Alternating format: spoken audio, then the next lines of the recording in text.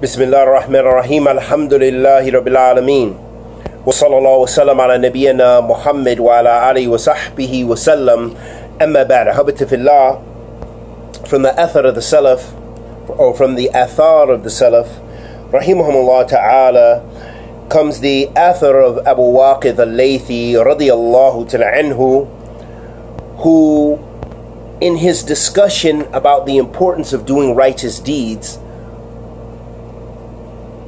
this athar shows us the importance of focusing on the hereafter, of focusing and prioritizing our lives. هذا طريق, that is the path of the Salaf as-Salih, Ridwanullahi alayhim. قال أبو واقد الليثي رحمه الله تعالى رضي الله تعالى عنه: تابعنا الأعمال ولم نجد شيئا أبلغ في طلب الآخرة من زهد في الدنيا. موسوعة ابن أبي دنيا.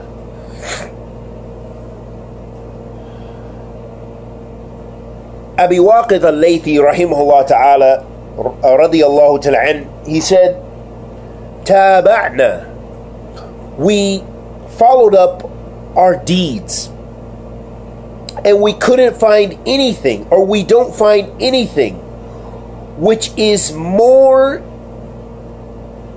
important, more significant than seeking the hereafter,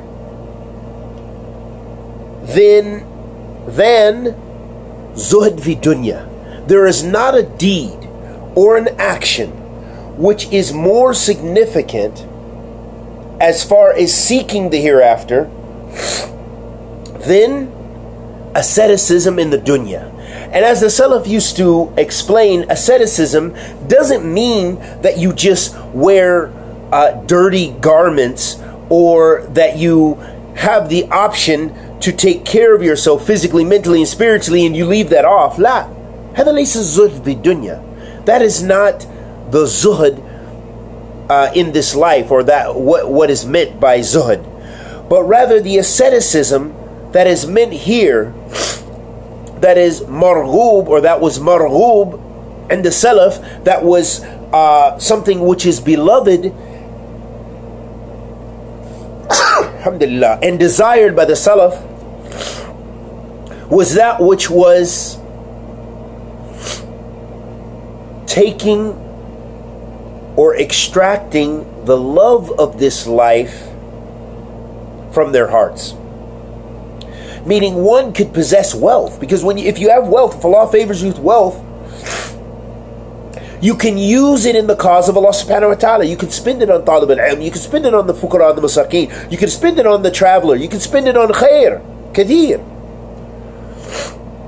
But do not allow chasing that wealth and this worldly life to occupy your hearts. That is the balance that we need to strive to obtain. And that is the madhab of the Salaf. Wa sallallahu wa sallam ala nabiyyina Muhammad.